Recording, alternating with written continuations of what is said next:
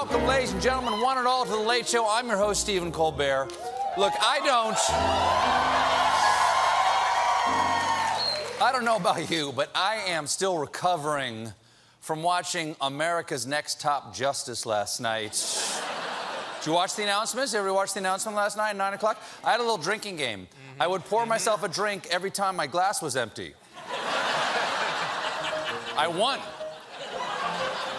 Of course, last night, the real winner was federal appeals court judge and cover model for Generic Dads Monthly, Brett Kavanaugh, which means I have Trump nomination bingo. See?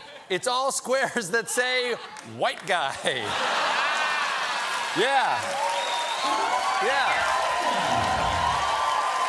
I won, I think, and lost. That's great. It's not a hard game to play. Now, I don't know much about Kavanaugh, but I'm skeptical because his name is Brett. That sounds less like a Supreme Court justice and more like a waiter at Ruby Tuesdays. Hey, everybody, I'm Brett. I'll be your Supreme Court justice tonight.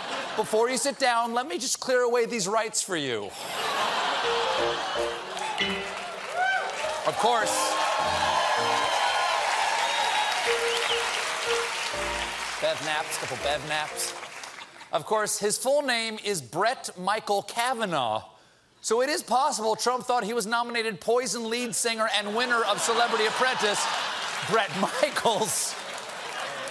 At least we'll know his stance on the landmark case of nothing via good time. Plus, Kavanaugh's 53 years old. That's 1 year younger than I am. I don't want some kid making constitutional decisions. I'm 54, and I still can't decide whether I'm Team Edward or Team Jacob.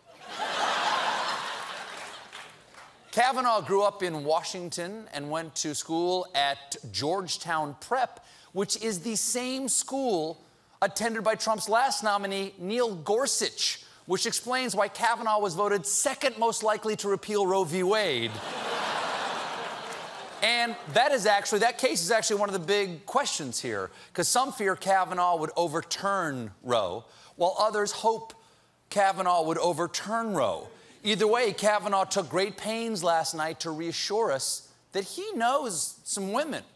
My mom was a trailblazer. The majority of my law clerks have been women.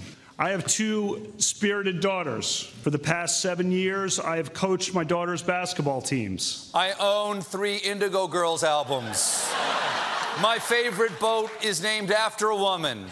I have my own pair of traveling pants. I eat Jamie Lee Curtis poop yogurt. It makes you poop. It's not made of poop. Okay. Of course, Trump may have picked Kavanaugh for his position on a totally different issue, because back in 2009, Kavanaugh wrote that Congress should pass a law exempting a president while in office from criminal prosecution and investigation, including from questioning by criminal prosecutors or defense counsel. Little late, but So, Trump picked the guy who thinks presidents shouldn't be prosecuted. That's like Steph Curry picking the ref, and the ref previously ruled Warriors #1. Woo! Now, leave the president alone might seem to be an odd position from a guy like Kavanaugh, who worked for Ken Starr's investigation of Bill Clinton. But that was before Kavanaugh worked for George W. Bush. He explains, my chief takeaway from working in the White House for 5.5 years is that the job of president is far more difficult than any other civilian position in government. So, he thinks the president should be above the law because his job is hard. Well, in that case, I say moms of 3 or more kids ought to be able to murder at will. Just...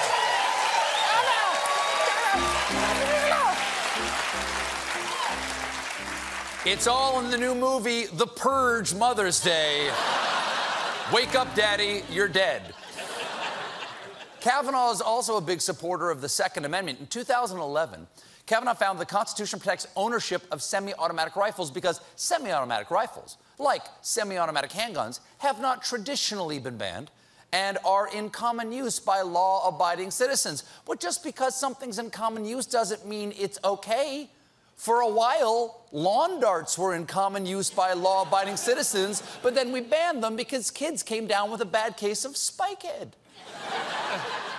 Prior to becoming a judge, Kavanaugh was involved in some of the biggest partisan fights of the last 20 years. For instance, he represented Elian Gonzalez, the boy who was taken by immigration back to Cuba. ¿Dónde está Elian? It is day 6,654. Remember when Republicans got upset when we tried to take one Hispanic child away from his family? Kavanaugh was also one of the lawyers representing Bush in Bush v. Gore and wrote much of the Starr Report. In fact, Kavanaugh's been so ubiquitous in the Republican legal establishment that he has been called the Forrest Gump of Republican politics. Yeah, which explains this recent interview he gave to Politico. My mama always said life was like a box of chocolates. It begins at conception.